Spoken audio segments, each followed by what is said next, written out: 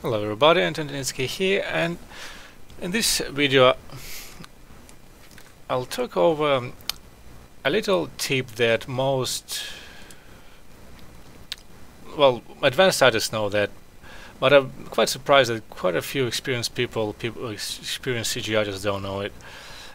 And I actually only myself have been doing 3D for about 10 years now and only found out about that particular thing about 3 years ago. So before that I used to think that all this, like, I have this manipulator, I have picked a sphere in Maya, and I have the manipulator that's colored in, blue, green and red, and I used to kind of never really give any special meaning to these colors, but these colors are uniform to every single software.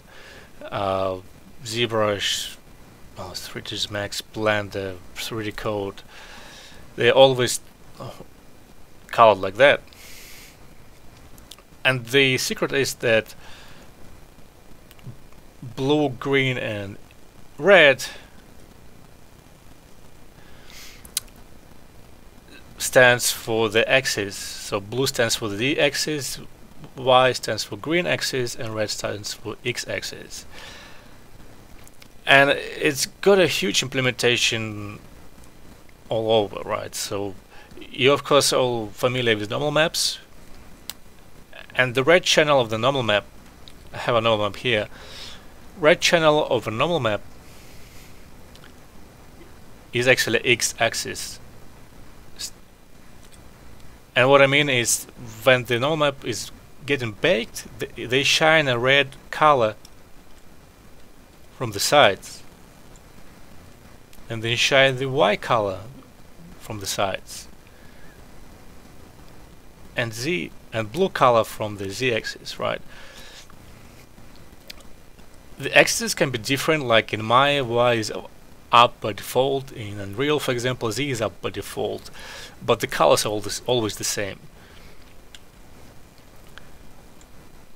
I have this super simple setup in Unreal for pen and texture, which is a bit fast and pen and pretty crazy, but who cares. And the thing is that in texturing, the red, green and blue is used as a direction. So blue is your up, red is your, well, left, right, doesn't matter, Y is your down, depends on the software, right? But here you can see that all these colors here are mixed in this pen map, and you can isolate certain colors there and change the direction of your panning. I mean, there are a lot of different ways how you can change the direction panning in Unreal, but that's just the basic idea, is that red, green and blue is hugely paramountly important in 3D graphics, and it's all interconnected. When if you're writing a script, you can actually use RGB instead of the XYZ direction. So that's how it's important it is.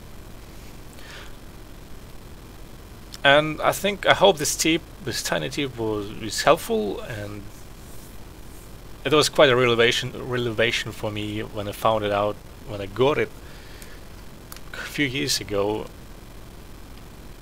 And yeah, thank you for watching, stay tuned, see you.